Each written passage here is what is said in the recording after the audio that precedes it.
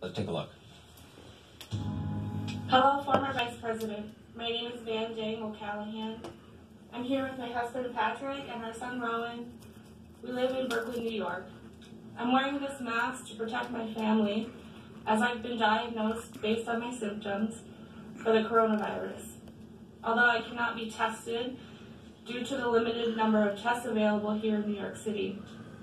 My husband and I are both hardworking, college-educated Americans who, like countless other Americans, will suffer as a result of this pandemic.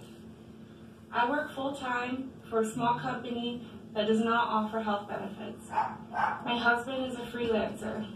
We currently pay over $2,000 a month for health insurance for our family of 3.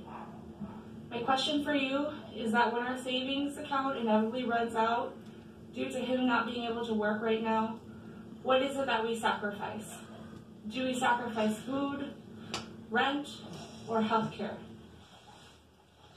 You should not have to sacrifice anything. Let me say that again. You should not have to sacrifice anything.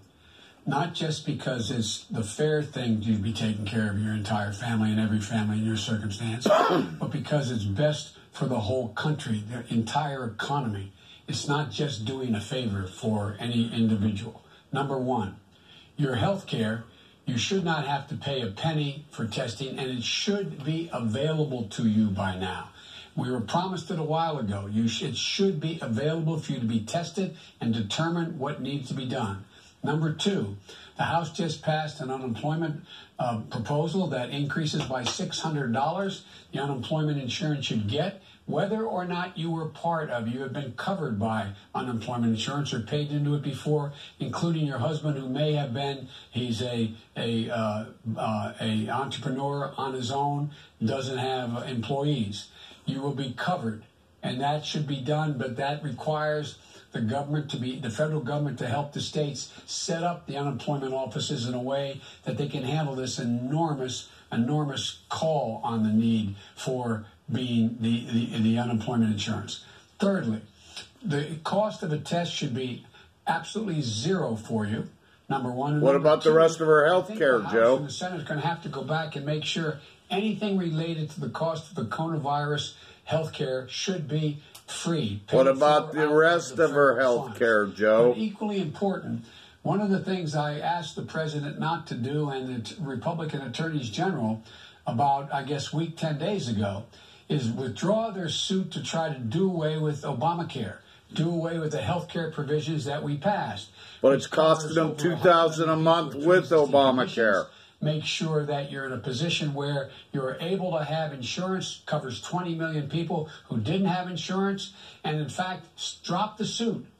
Let's make sure people have the coverage that was available under Obamacare. Do not try to strike it down, because we have to add on to that.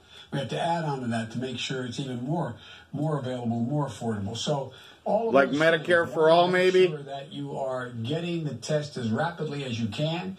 You need not pay for that test. The House is going to have to come back in the Senate again. Anything relating to the coronavirus, you should not cost any American to be able to pay for it, etc.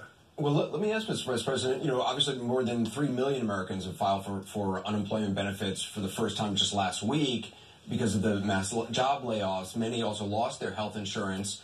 Medicare for All would have prevented these kind of disruptions in healthcare coverage. Your plan would preserve employer-based health care. I'm wondering, in a case like this, is your plan better than Medicare for All? Yes, number one. And the plan I have provides an option, a Medicare option, a public option for Medicare. If you can't afford the health care you had, or you lose it because your employer, you're automatically covered if you qualify for Medicaid. And so you would be covered. It can get passed, and it's affordable. It costs a lot of money. You had a Democratic cost $35 trillion House and a Democratic Senate, and you couldn't get it passed. And you're so lying through your teeth, Joe. It's the quickest way to make sure we get covered. But in the meantime, with regard to this virus, you should not have to pay anything for the cost of the virus. That should be directly appropriated money from the federal government. You still didn't answer the question. Angela Campbell, a teacher and a union leader who lives in Middle River,